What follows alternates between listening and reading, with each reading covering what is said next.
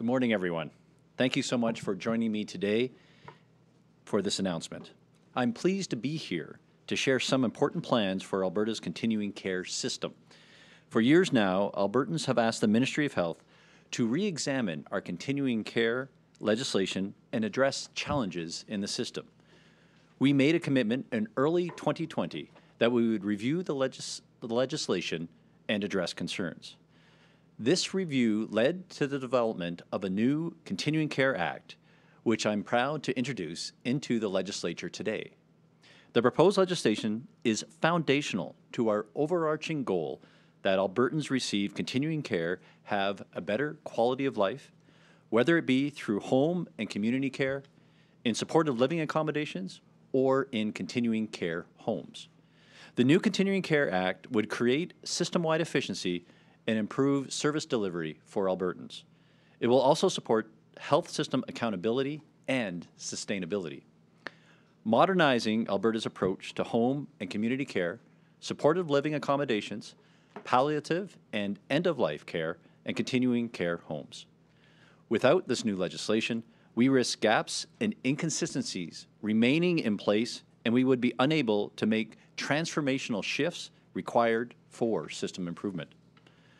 Our current continuing care legislation dates back to 1985 and includes content in 6 acts, 6 regulations, and 3 sets of standards. What we know about continuing care has evolved over time, and existing legislative requirements do not effectively reflect present-day practices, services or settings, or address the changing needs and expectations of Albertans. As a result, some of the provisions in our existing legislation are outdated and fragmented and add layers of complexity and inconsistencies in how the continuing care system is governed. The COVID-19 pandemic also revealed system gaps. The legislation I am introducing today will address these limitations in our existing laws and bring them up to date under one streamlined act. This new legislation will help transform the continuing care system to reflect the importance of residents and client quality of life and a person-centered approach to care and services. It will enable shifts to expand home and community care, improve care within continuing care homes, and in other settings as well. And it will also allow us to start implementing recommended actions identified in our review of continuing care homes and palliative and end-of-life care. Transformation will require responsible but bold action. The proposed legislation will set the stage to achieve this transformation and support system sustainability for years to come by replacing multiple acts with one piece of modern, streamlined legislation, improving transparency and accountability, enabling a person-centered, flexible, and innovative system of care for Albertans, establishing a consistent approach and align legislative requirements and services across the continuing care, and addressing gaps in current legislation to give Alberta Health greater authority to effectively monitor and enforce compliance to legislative requirements, including standards. If passed, some of the changes the legislation will include setting consistent requirements for inspections of continuing care homes, supportive living accommodations, and home and community care offices to ensure compliance with the Act, regulations, and standards, enabling new administrative monetary penalties to be imposed on operators if they are not compliant under the legislation, and setting expansive regulatory making authority to set out further details on content in the Act and to include content in regulations with respect to additional topics such as staffing and provision of goods and services. I'm also proud to say, if this Act is passed, Alberta will be the only province in Canada with integrated legislation for its entire continuing care system. In closing, let me re-emphasize the importance of why Alberta needs new continuing care legislation. Having one overarching piece of legislation will provide consistency and alignment across the continuing care system. It will apply to home and community care, supportive living accommodations, palliative and end-of-life care, and continuing care homes. The proposed legislation will establish clear and consistent authority and oversight for licensing, accommodation services, and the delivery of publicly funded health care in the continuing care system. The new legislation supports our larger commitment to Albertans to increase access to continuing care and meet the demands on the system over the next decade and beyond. We're creating over 1,500 new spaces in the coming year alone with a funding increase in Budget 2022. But we need to do much more. Our review of continuing care showed the demand on the system will increase by 60% by 2030. At the same time, we should be helping more clients live independently for longer to avoid or delay admission to a facility. That's better care for the client, it's better use of resources, so we can serve more clients. The review recommended increasing long-term home care from the current 30% of total clients to 40% by 2030. We're starting that strategic shift now with more funding for home care this year, and it's just the beginning. We're strengthening the continuing care system to meet the challenges of the next decade and beyond through this legislation, the review, and the funding in Budget 2022. So thank you, and I'm pleased to take your questions. Thanks very much, Minister.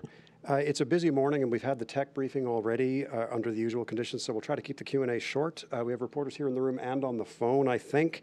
So we'll start in the room. And as always, a reminder, we're under standard embargo conditions. Nothing said here is to be used until the bill is introduced this afternoon. So thanks. With that, we'll start in the room.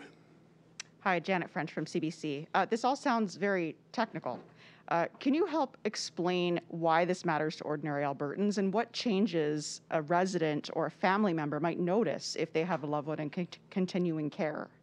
So this is the start of the transformation that we're beginning. As you know, our government led the facility-based continuing care review last year. A number of changes were identified, particularly the need to move to support seniors and other people who require care in their homes longer. So we started to do that with Budget 2022 in terms of expanding the access to home care. And what this act will do, it'll enable us to have a consistent approach across the entire sector. It'll enable us to actually ensure that there's licensing for all the facilities that come under the act and a better oversight for that with the ministry. So there won't be an immediate change that people will see with the Act. But this is the start of the overall transformation that we need to deliver, quite frankly, what Albertans want and what we need to do. Thanks, Janet. Follow-up? Yes. So in the MNP report, there were recommended hours, minimum numbers of hours that they were hoping long-term care and designated supportive living residents would receive. I understand that that is still an ongoing government decision. Do you plan to follow or accept those specific recommendations by the MNP report? And when would we actually see those changes take place, and will they be in legislation? So the changes, well, I'll do the last question first. The changes won't be in legislation. The purpose, they'll be in regulation. Now, the purpose of the Act is to be able to ensure that there's broad regulatory power so we can provide the services. There is going to be a ton of work. We are going to be working with the service providers, all the continuing care homes, designated living, those providing home care over the course of the next year to get once we pass the Act, to get the regulations done. In addition, we are also working in terms of our broader government response to the MNP, the FBCC review. We understand that there's challenges in the sector. We need to not only increase access to home care, which are starting right now, but there's challenges in the sector in regards to attraction and retention of individuals.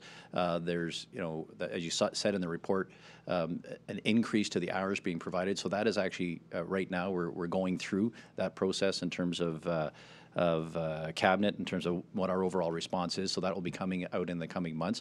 The benefit, though, of having this act in place, it will enable us when we set the regulations, it will be able to make it easier to set those regulations, and it'll be standardized across the entire sector.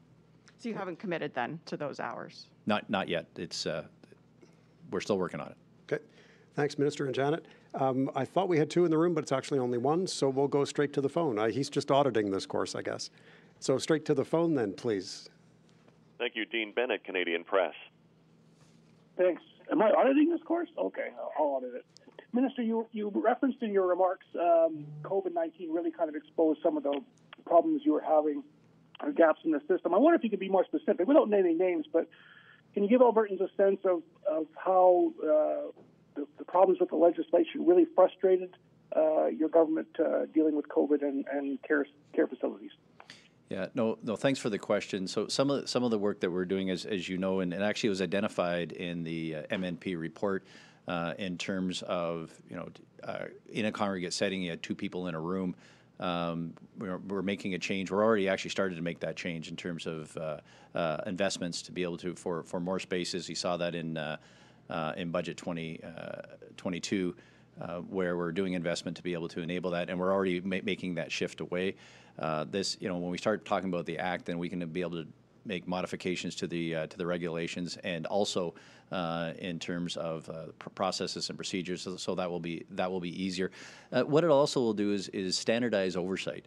So it brings it up to the Ministry of Health, not just AHS, and so we can have a standard approach in terms of oversight. So when we think about COVID, although we worked very closely with all of our operators, having a standard oversight, be able to and reporting, and we can make that available to Albertans. I think this act will help drive that forward, so that when we need to deal with, COVID, next waves of COVID, or whatever comes at us again, we have a standard approach for the entire setting, the entire sector.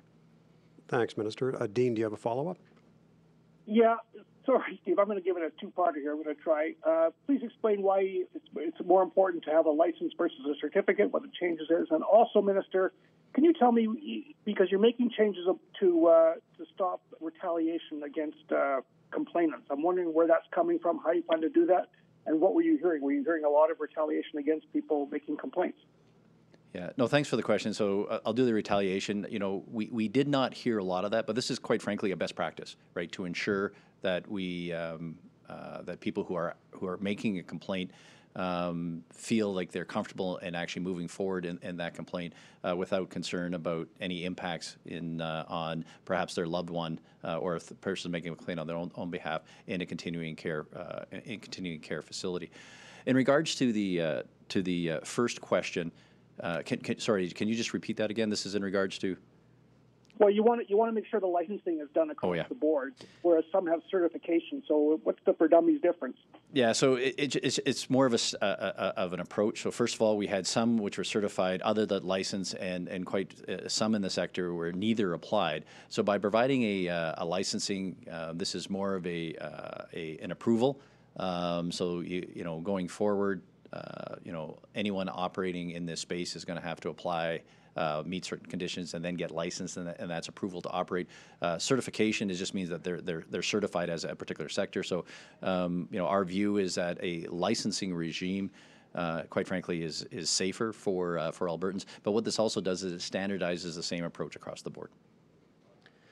Thanks for that, Minister. So we'll take one last caller, please. Thank you. Lisa Johnson, Post Media. Hi, thanks for taking my question. I'm wondering, you mentioned, Minister, that this aims to streamline oversight through Alberta Health. So does the plan for that better oversight involve the hiring of more staff in the ministry, or how does that work on a practical level?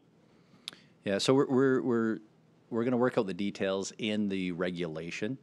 So we haven't got firmed plans in terms of how best to actually to implement, but it may require additional resources within Alberta Health. We may be able to use current resources and actually change the focus, or we may be adding resources down the road.